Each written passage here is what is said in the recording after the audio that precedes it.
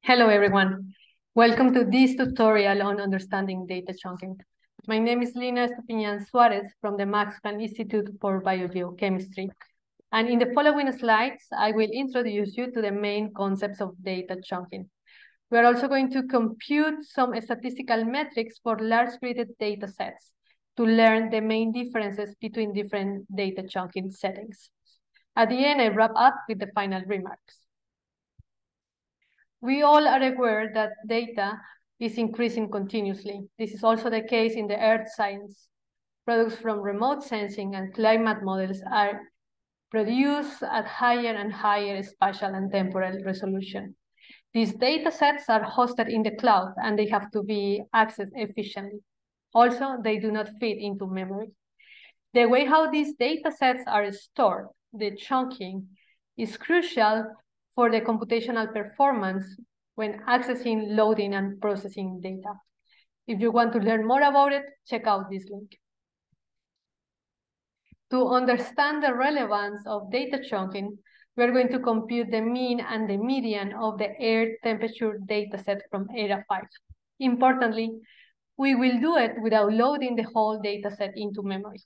For this, we have prepared two files from the same dataset, but with two different chunking configurations. The first file, we call it the map chunking, and it aims at fast access to spatial layers, and this is the most used way of storing spatial temporal gridded datasets. The second file, the box chunking, aims at intermediate access to both the spatial and temporal dimension. We work with Julia, and we start loading the libraries. We use netcdf for loading the data. Disk arrays, there is a collection of functionalities to handle chunkings and the statistics for our analysis. Then we use the artifact command to download the data from a server. And now we load the files metadata and the data using the netcdf library. As usual, we start with the visual inspection of our input files. Here we are plotting the first date of our dataset. This is early January in 1979. As we expect, we have low temperatures in the boreal winter and high temperatures in the austral summer in the southern hemisphere. We also do a visual inspection of time series, and this is a pixel at the crossing between the equator and the prime meridian. Here we observe the air temperature seasonality of 10 years. After getting familiar with our datasets, we are having now the chunks overview. For this, we are going to load the chunk indices from both input files. We use the each chunk command from the disk array library to load these indices. Later, we use the first chunk to assess the indices of both the spatial and the box chunking. Here we observe that for the first and second dimension of the spatial chunking, we are having the same values than the number of pixels of a gridded global grid at 0.25 degrees. This is 1,440 pixels on the longitude and 720 on the latitude per time step. On the other hand, the indices for the first box chunk are 90 by 90 by 256. In other words, this is 90 pixels on the longitude, 90 pixels on the latitude, and 256 time steps. This is the graphical representations of our chunking files. On the left side, we have the spatial chunking. We have map layers for 5 time steps. On the right side, we have the box chunking, and each box has the dimensions 90 by 90 by 256. One of the most important concepts when working with data chunking is data access performance. Here we are going to compare the access of for both files for the spatial chunking and the box chunking to the time dimension and the spatial dimensions. We start with the spatial chunking. Here we observe that accessing one map layer, the spatial dimension takes just only milliseconds. While if we want to access time series of 1 pixel, takes around 30 seconds. Here also for this timing, for the timing of temporal axis, we need to be a little bit cautious because also we are having the compilation time. In this case, it's 0.16%. It's a very low value, less than 1 second, and is negligible for these comparisons. We do the same for the box chunking, and what we observe is that accessing the spatial dimension is slower than accessing the temporal axis. The differences between both are very clear. The spatial chunking has a very efficient access to the spatial dimension, but sacrifices the access to the temporal dimension, while the box chunking offers a good compromise if we need to access both dimensions. Now I want to recap the first part of the talk. And I want to highlight that the time required to access the geospatial data and time series is highly depending on the chunking configuration.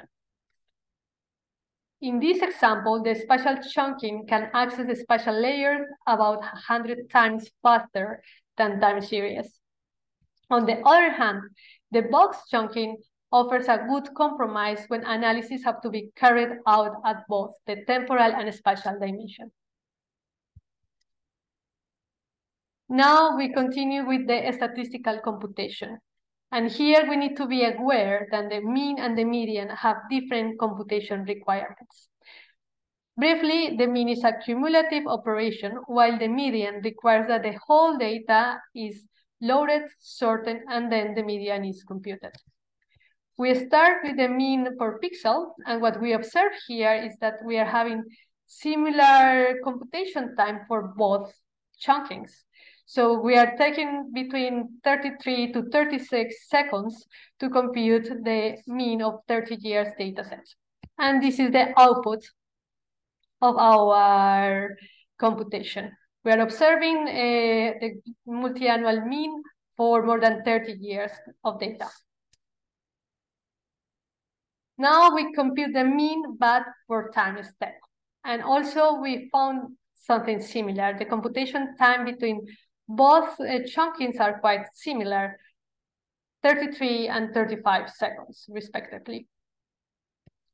Here we observe 10 years time series of the global mean for the Earth. I want to give you some take-home messages now about the mean computation. And is the computation time of the mean is similar regardless of the chunking properties and used access. So it's regardless of if we are working with the spatial dimension or with the temporal dimension. This is due to the fact that the mean is a cumulative operation, but also because we are using a library that handles properly the data chunking.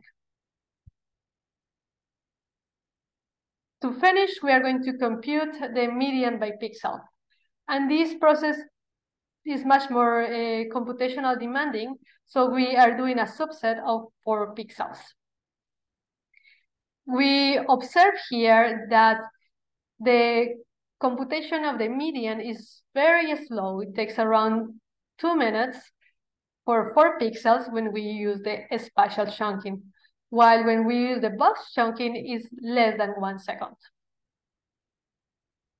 I want to clarify that the code used in these lines is not the most efficient way to loop through your data, because we are here reading 1 pixel and then the following pixel using a for loop.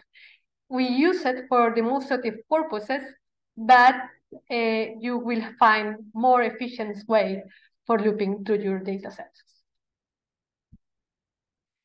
There is another approach to do it more efficiently, and is if we read the data by blocks. So we read first one block, we compute the median, and then we continue with the next block. This is actually with a good chunking size we'll do from the beginning. Now we are computing the median for the entire data set, and what we observe is that it takes around 4 minutes to do it when we are using the spatial chunking, while it takes around 1 minute 20 seconds for the box chunking. My final remarks is that chunking is critical for efficient data access when the entire data set cannot be loaded into memory. Calculations such as the mean are not affected by chunking if an appropriate library and code are used. But always, to ensure optimal performance for all operations, it's appropriate that the chunking size is chosen considering the type of analysis and the required dimensions that you will need. With this, I want to end, and thank you for watching.